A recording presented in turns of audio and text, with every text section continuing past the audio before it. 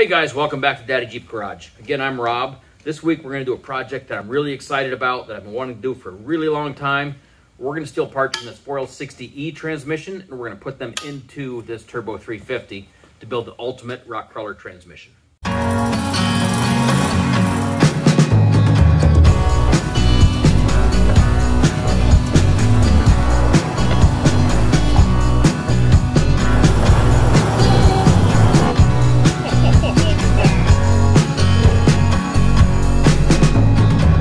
You may wonder why we're taking parts from a 4L60E and putting them into a Turbo 350 transmission. A couple reasons. One is length. You can see, obviously, there's a length difference between the 4L60E and the Turbo 350. They're currently sitting on the exact same mounts. The output shaft on the Turbo 350 is shorter, so it wouldn't work on that mount. So realistically, with the proper mount between the transmission and transfer case, the difference is closer to 5 inches. So that's a huge reason when you're dealing with a YJ. Drive shaft length is a big factor.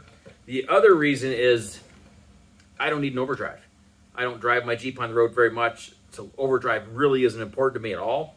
So a shorter drivetrain is way more important than having an overdrive transmission. The 4L60E has a 3.08 to 1 first gear ratio, whereas the Turbo 350 has a 250 to 1 first gear ratio. We'll get into some math here in a minute, and I'll show you why that's going to make a huge difference in the crawl ratio of my Jeep.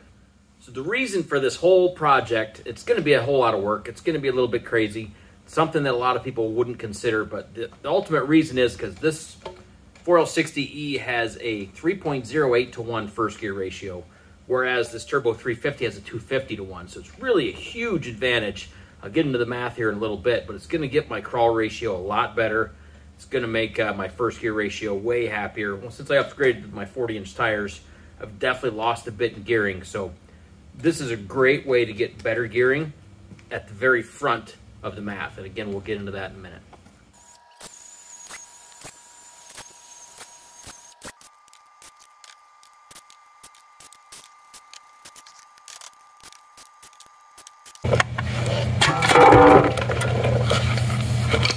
Now that the pan is off, it looks like there's a little bit of clutch material in the bottom of this pan, but it's really not too bad. I think this transmission's in pretty good shape.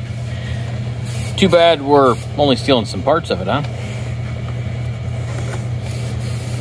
Go ahead and pull the filter off next. Don't need that anymore. Good shot. So now what I understand is we need to actually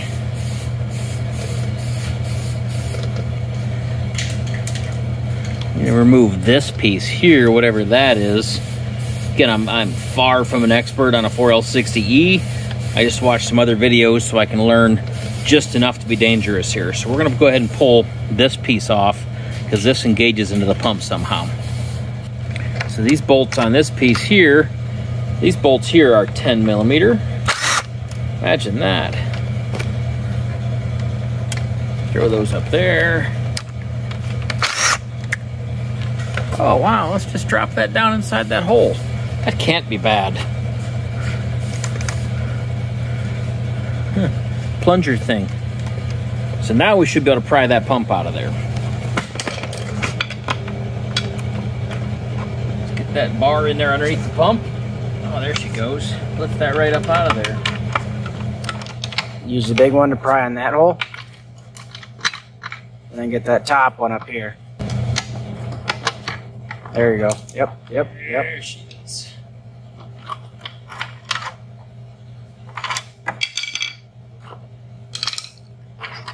One pump removed. Now it's time to tear down this Turbo 350. We're going to start by pulling the pan and then, of course, pulling the pump.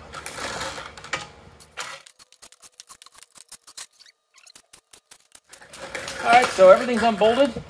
I just need to get a pry bar in here and pop this pump up out of here. Now that the pump's unbolted, there's actually a round hole right here behind the kickdown lever. You can get in there with a pry bar, and you can just work that pump up out of there.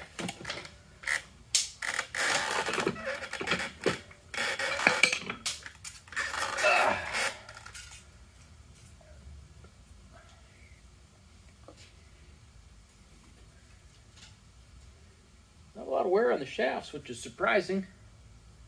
Because I know this transmission is to the best of my knowledge, an untouched bone stock 1972 turbo 350. Even the bushings look okay in there. Oh, we got the pump off. I went ahead and threw it up on the bench. We're going to go ahead and pull out this first set of clutches. Not sure if I mentioned this before, but I am certainly not an expert here, so I'm just doing what I learned on the internet.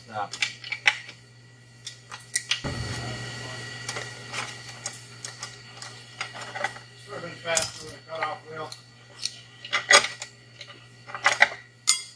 Alright, that's the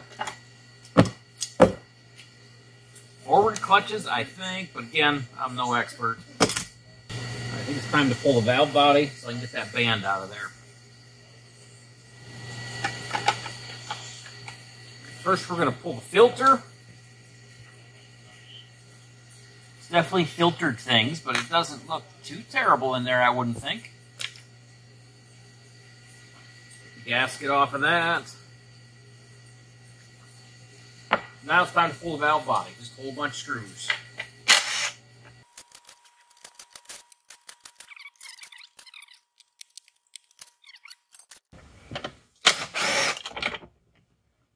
Alright, valve body is free.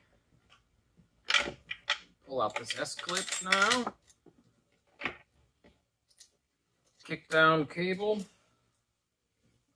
there's our valve body. Turn this over so you guys can see a little bit. We're going to go ahead and take off this separator plate. Again, I'm not an expert. I don't know what it is, but we're going to take it off. These bolts are smaller, shorter than the rest, so definitely need to keep those separate.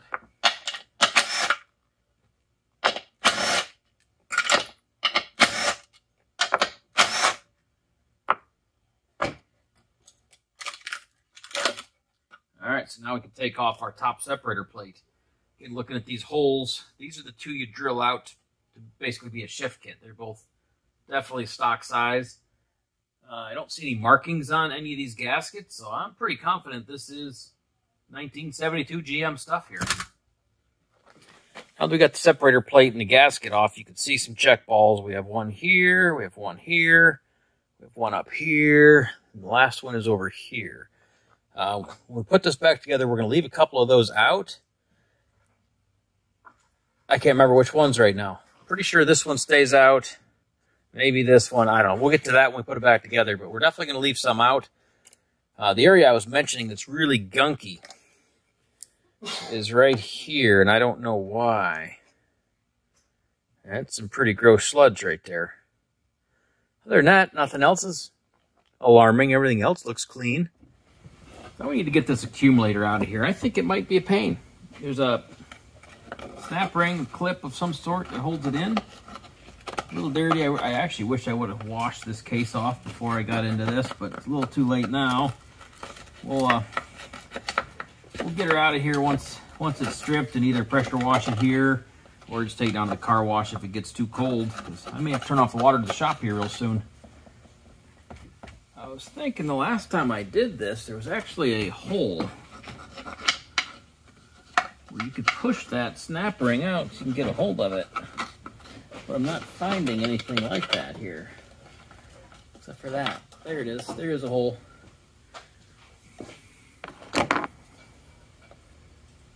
Okay, small punch in that hole.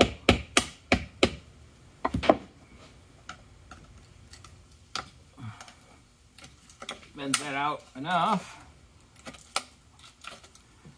The light's not in the way. Pushes that ring out enough that I can get a screwdriver under it and I can walk it around and get that out of there.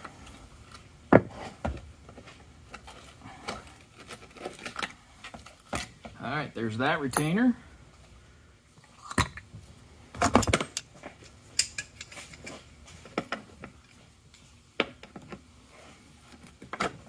It's loose. Just gotta work it out of there.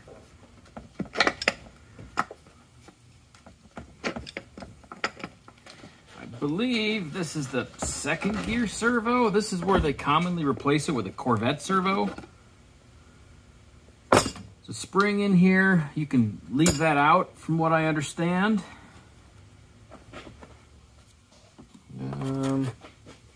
This is the actual piston itself. A couple of seals on there. All right, that is that. I didn't show you this, but we also took out the stator off of the other side. It's just held in with this funny looking E-clip thing.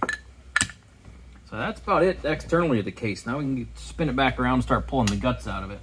So we can start with this band.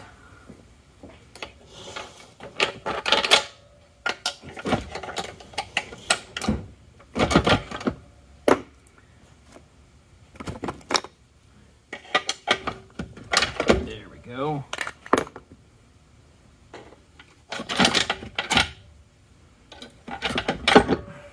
Wow, look how thin that little band is. It's actually hardly worn at all. All right. Direct clutches.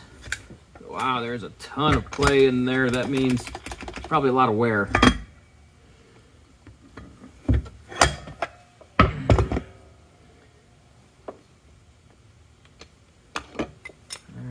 First planetary. Teeth all look good.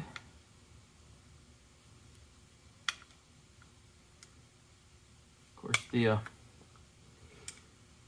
thrust washer there looks like it's worn pretty well. There's still some copper material on that. That was this way. Okay, there's our snap ring. Looks like lots of fun to get a hold of, just like the one in the 4L60E was.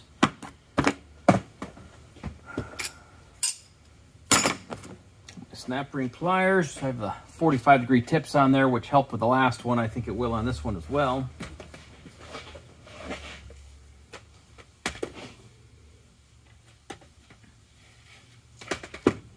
I'm going to bring you in here real close, show you this. This snap ring is really hard to even see, let alone get out. I don't know if I can show you here on the film or not. But basically, what you can find is you can see a gap right between these teeth and these teeth. It's one of those C-shaped clips that fits in behind there. It's a real pain in the butt. I went ahead and turned the camera off for a bit because that snap ring was a pain in my butt. This little snap ring right here, one of these C-shaped guys, I had to get behind the spline to get that. It was a nightmare. I ended up using some of my small picks and just working it out of there. It was terrible. But it's done now. So now we have a planetary gear. Something was rattling.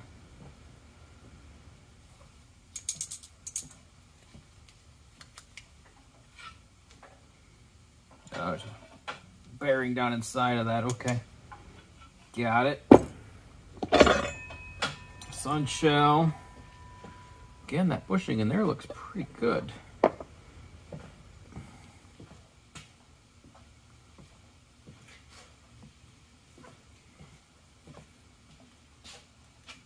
Maybe the slightest amount of wear on that bearing surface in this one, but it's not bad.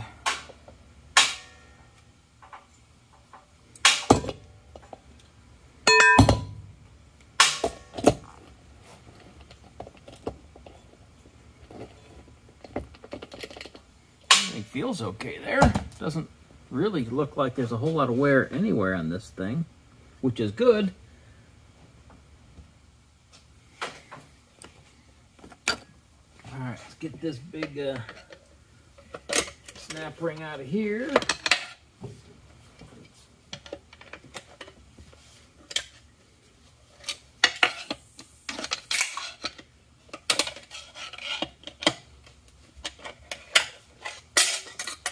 The big full case snap ring. Get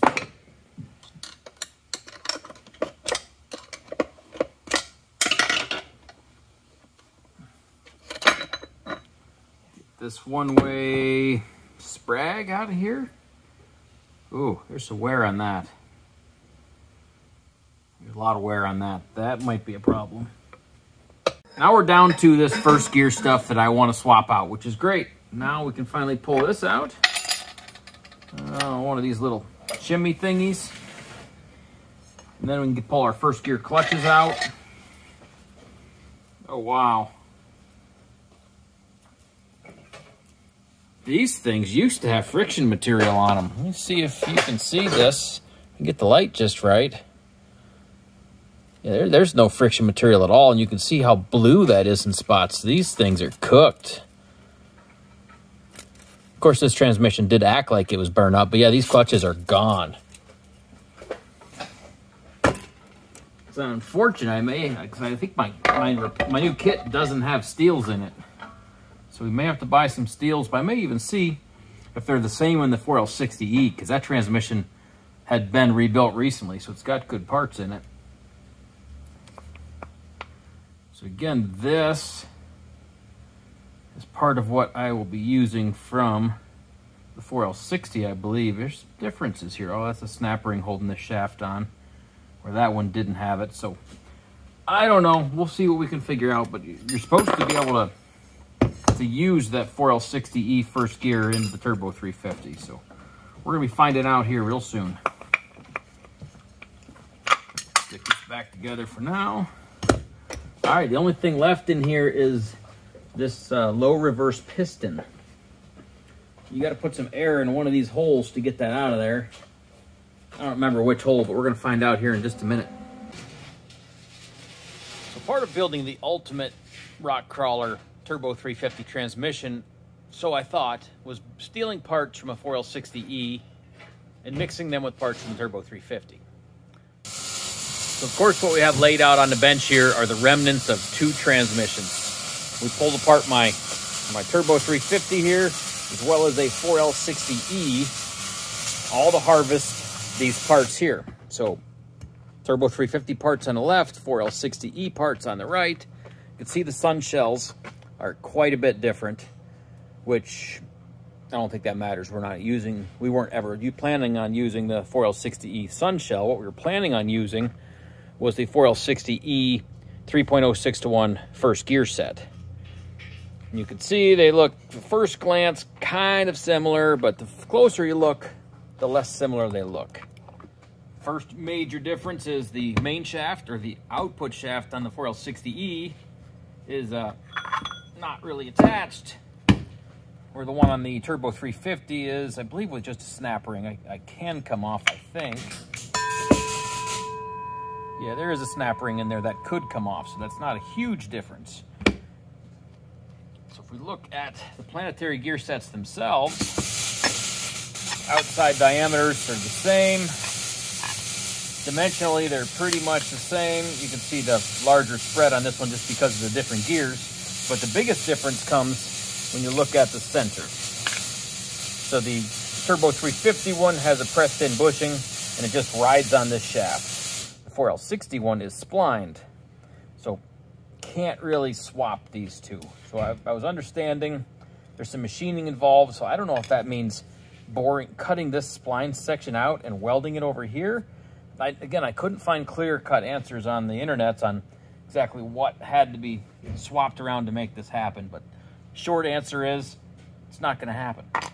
I just can't see a way to easily make it work. It'd have been cool to get the lower gearing in my transmission, but at this point we're just going to put it back together, do a couple other mods.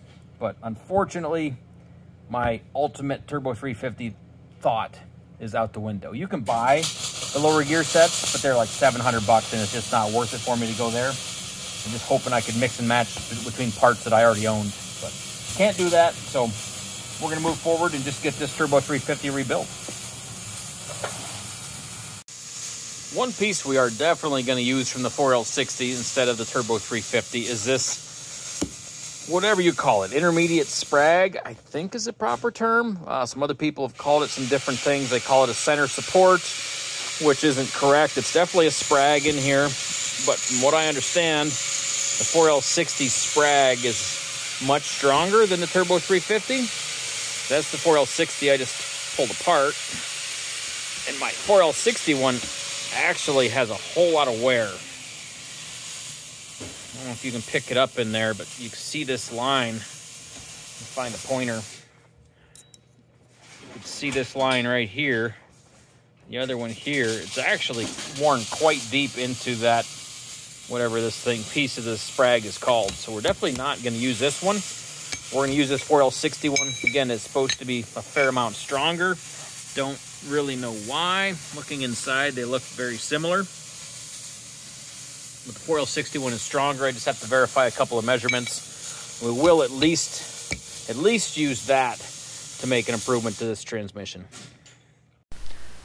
This video is getting pretty long here, guys. So we're going to go ahead and wrap this up here. Definitely stay tuned for video number 2 and probably number 3 of this ultimate rock crawler transmission project. Thanks for watching. Make sure you hit that subscribe button.